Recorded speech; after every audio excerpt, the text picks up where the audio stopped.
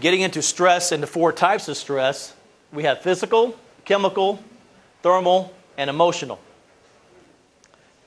Talking about physical, well, this is long hours at work, physical exertion, loss of sleep, any type of injury. The chemical, drugs, alcohol, refined foods, preservatives, artificial sweeteners, and toxins from the air. Pretty much anything we put in our mouth, breathe through our nose, put on our skin is chemical. Thermal is a type of stress.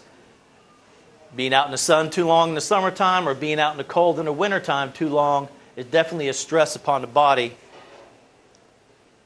And over long periods of time, it will affect the health of the individual. Last but not least, emotional. Relationship, work, death of a loved one.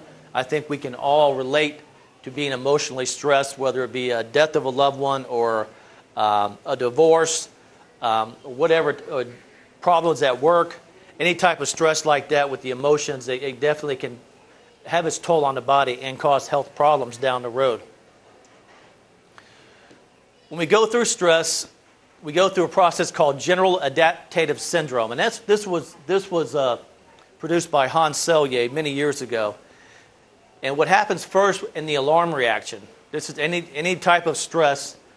There's the alarm reaction. That's the first stage of response. And this is the example we've heard of a 98-pound mother that lifts up a car to rescue her baby. And this is due to a dramatic release of epinephrine in her body to allow her to lift up that car off the baby. The stress continues on. The body enters into a resistant stage.